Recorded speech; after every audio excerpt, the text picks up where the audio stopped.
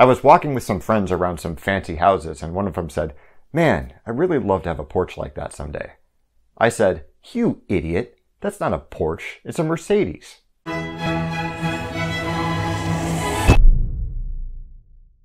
Indo in Indonesia comes from the Latin word for India. Thus, your meme is metaphysically not funny. Thanks, but I don't celebrate New Year's. People like me are cognizant of the passing of time on a daily, if not continuous basis. Hence, I have no need for such a holiday. Have you done a Wireshark analysis? Have you read the source code? Go back to your corner script, kitty. Any ignoramus can read a blog. The IAmVerySmart subreddit is a rich vein of this sort of stuff. Condescending explanations, pretentious language, ridiculous boasting. It can be funny if you're in the mood for it, but if you're like me, you can only stare so long into the abyss before you start wringing your hands and thinking about how you've had a Facebook account since high school. Yeah.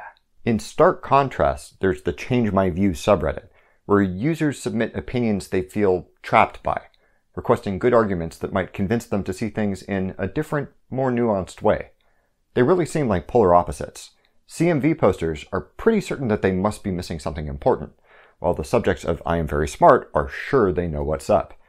Gallant uses argumentation and reasoning to understand the shape of new ideas, while Goofus over here has fashioned whatever intellect they have into an obstacle for future learning, which they are desperately in need of. We recognize a sort of virtue that separates these groups, a character trait that CMVers have in abundance and IAmVerySmarts ought to develop, something like intellectual humility.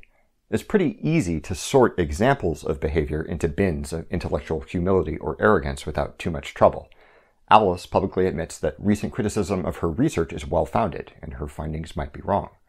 Bob has checked and double-checked his design, but is grateful when a coworker offers to look it over. Chuck haughtily corrects someone that Toronto is the capital of Canada, not Ottawa. Recognizing these sorts of examples as belonging to one category or the other is fairly trivial, but pinning down exactly what it is that makes one person intellectually humble and another intellectually arrogant is trickier than you might think. In an influential 2015 paper, philosopher Dennis Whitcomb and colleagues scrutinized some popular explanations of intellectual humility, ideas that seem to explain that key difference up to a point. For example, some have suggested a criterion of accuracy, claiming that an intellectually arrogant person is just someone who routinely overestimates how much certainty they're entitled to with the evidence that they have, while an intellectually humble person prioritizes having the right level of confidence in their beliefs, no more or less than the evidence warrants. This seems promising at first glance. The IAmVerySmart Rogues Gallery is flush with self-assurance that's a few sizes too big for their wacky and incorrect views. Unfortunately, there are some gaps in this explanation. Like, you're not really addressing how people go about forming their beliefs in the first place.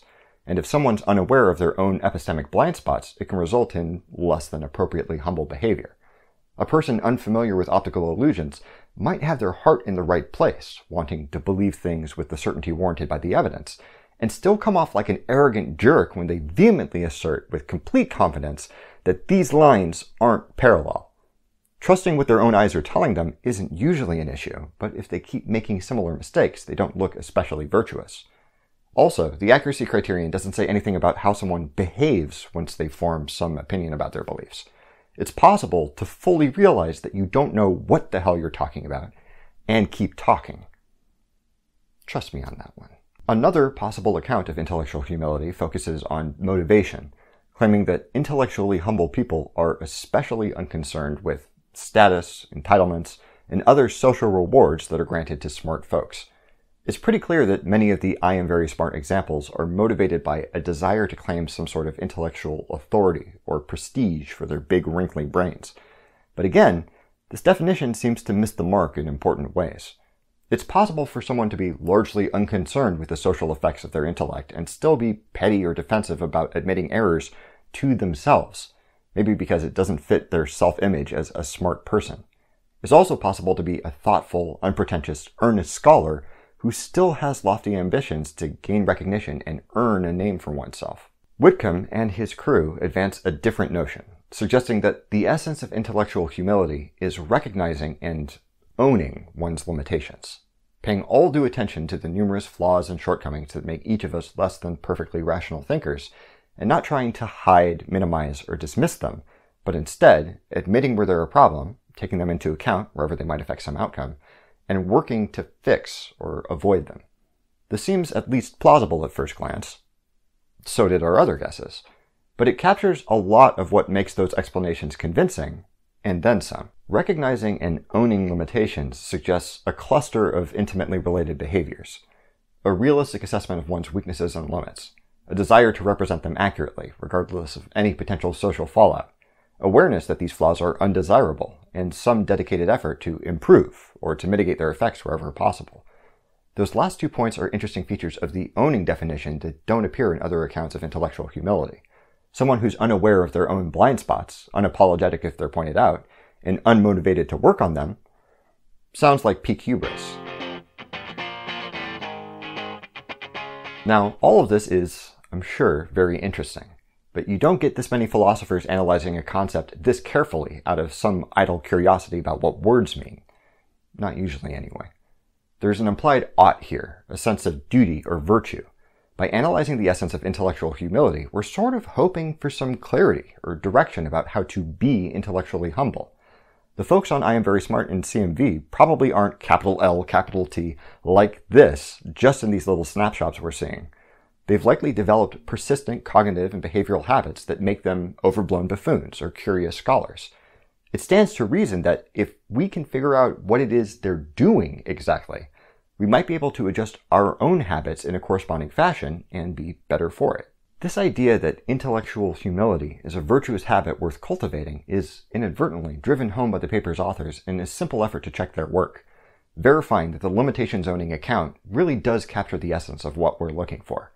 They list a set of reasonable statements about how stereotypical intellectually humble people behave, showing that owning intellectual limitations produces the same results in each case. It's a good sanity check for their theory, but also consider how these behaviors fit into the broader goal of trying to be a good, responsible thinker. Talking openly about one's errors in reasoning, not blaming others for one's cognitive failures, not pretending to know something that's unfamiliar, deferring in potentially dicey subjects to more knowledgeable people, readily revising beliefs when new evidence comes to light. It seems that someone who hones their intellectual humility, learning to recognize and own their intellectual limitations, exhibits all these very desirable traits. No wonder we admire such a character. One of these points in particular really struck a nerve for me, and judging by a paper written in response by philosopher Maura Priest, I'm not the only one who saw something valuable enough to highlight. According to Whitcomb et al., intellectual humility can profoundly affect how someone interacts with others. They claim that it reduces a person's propensity to treat intellectual inferiors with disrespect on the basis of supposed intellectual superiority. Priest suggests that this is really the heart of what the limitations owning account is trying to get at, an appreciation and respect for the intrinsic difficulty of intellectual endeavors, and a reluctance to demand special treatment because one imagines that someone else is lower in the intellectual pecking order. As a dude who regularly stands in front of a camera to talk about nerd stuff and is invariably out of his depth, I am frequently reminded of just how big the ocean of knowledge is and how little of it I've seen. If you take some of the philosophy and psychology we've covered on the show seriously, even the things we think we do know are contingent on certain assumptions that we have to make to get anywhere, but rattle suspiciously with many good reasons for doubt. There are also numerous historical accounts of well-intentioned, smart folks chasing something that looks like a good idea to disastrous ends. The longer we study ourselves, the more limits we find. And the more we study the universe, the larger we realize the ocean of knowledge really is. For me, that perspective throws the question of intellectual humility into sharp relief. Even the most prolific human minds are deeply flawed in obvious ways, and dwarfed by the enormity of how much there is to know and understand. If the essence of intellectual humility is owning one's limitations, it seems fitting that those who have really internalized that situation, who have struggled hardest to learn as much as they can and found no end to that endeavor, would know better than to get snooty about trivia. Especially if they're wrong. How about you? Do you think the limitations owning account of intellectual humility checks out? Is Priest right about the respect others are owed in their intellectual endeavors? Please, leave a comment below and let me know what you think. Thank you very much for watching. Quick note, I got my second Moderna shot a couple of weeks ago, and although my 5G signal has not improved, I feel fantastic. If you have not gotten your vaccine yet, if you're still on the fence, if you have access to one, please go and do that out of a sense of civic responsibility, and also maybe to stave off the probability that you'll accumulate any of the laundry list of long-term effects of contracting COVID. Again, thank you very much for watching. Don't forget to blah, blah, subscribe, blah, share, and don't stop thunking.